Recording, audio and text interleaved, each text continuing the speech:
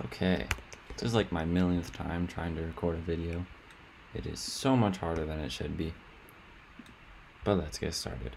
So on my vlog today, we're going to figure out how to create a root user on AWS, as you can see here, Amazon Web Services, it's like their cloud stuff, and then create an IAM user underneath the root user.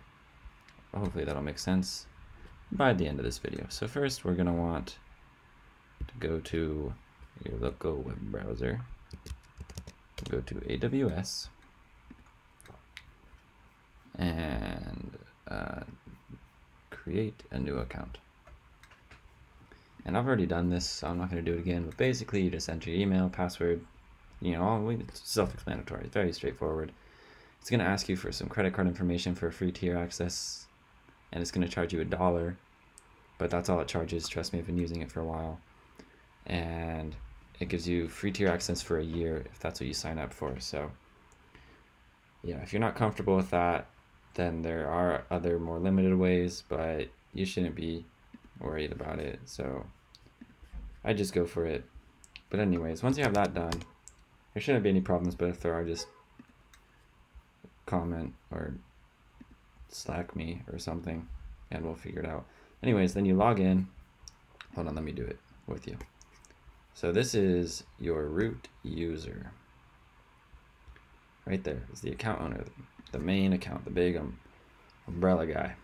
So you are going to type in the address, the email address you used, and then the password.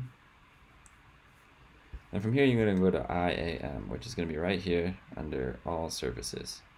This is your management console. This is where you can access all the things AWS has to offer. Whether that applies to free tier or not, you have to figure that out. Anyways, you go to IAM, and then you're going to want to create a new user. So I already have one, because that's me, and this one's going to be a new one that we're making for this video. So we're going to name him Zaphod. Hitchhiker's Guide to the Galaxy, anybody? And then create a new password, 1234 QWERTY. Nice and simple. And then we're not going to require a password reset, because that's if you're giving this user to someone else and they need to create their own password. We are ourselves, hopefully, so we don't need to do that. We know our password. So then we're going to create a group, and this is determining what kind of access this user will have. So we're going to give it administrator access, so that'll just allow it to do everything. As it says, provides full access, and the rest of these, that just gives access to specific things based on what you want. I don't know what most of them do, but you can read them if you want. But yeah, we're going to create an administrator on this IAM user. Oh, and we need to enter a name, so let's call it Space Force. That'd be fun to do, wouldn't it? And then we're going to go next. Don't need any tags, review. There's all the info, it's right. We're going to create the user. So this next step is really important. You need to keep track of these keys. It's like your login info. You're not going to find it anywhere else. You need to copy it down now somewhere. So I already have one, so I'm just going to put it in this text edit. I'd recommend you put it somewhere more permanent and secure. Unless you really like text edits, then go ahead. But anyways, you're going to copy those down, and then you're all done with that.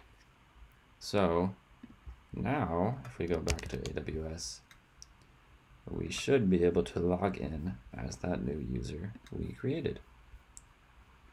So let's sign out again. This is our root user account, remember? And we want to sign in as our IAM user, which is the root user is his administrator, or her, or it, or whatever. So you're going to enter the access key, not the secret one, the normal one. And because remember, there's two access keys, one's secret, one's normal. So you're going to enter the normal one here for IAM user. And wait, and then enter his username, so Zaphod, then 1234 QWERTY. Sign in, and now you're on this new management console that is your user, and from here you'll be able to create a bunch of databases and connect to those databases with your access keys on IDEs, and there's just a lot you can do. And this location will be important later. We'll discuss that in a later video. For now, this is all we're gonna do. That's all. See ya.